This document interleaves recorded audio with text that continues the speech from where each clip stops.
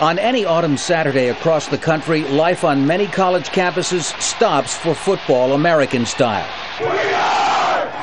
Nowhere more so than at Penn State, one of the country's biggest universities, where the school anthem includes this pledge: "May no act of ours bring shame." But shame has now fallen on Penn State and its legendary football coach Joe Paterno, a virtual synonym for the university itself.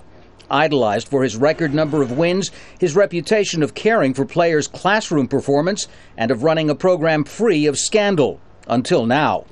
Paterno is accused of failing to pass on to police an eyewitness report of a former assistant coach raping a young boy inside the team's shower room.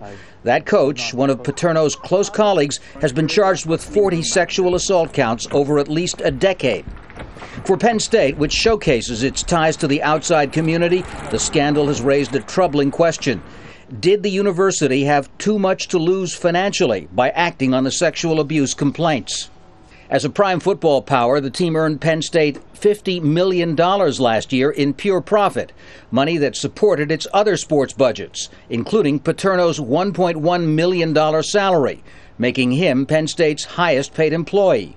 But that's a routine pay package for winning American college coaches who ultimately owe their success to so-called student athletes who are awarded scholarships but are not allowed to accept money or gifts to play.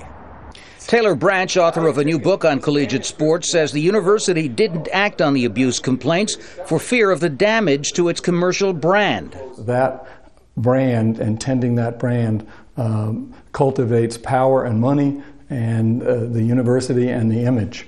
And anything that hurts that hurts Penn State. But the shock of this scandal may be alerting other universities to become more vigilant about suspected abuses in their own programs. If those meetings haven't gone on already, or those phone calls haven't been made, or those meetings haven't been set up on major campuses across this country, there's something wrong with your management and your leadership.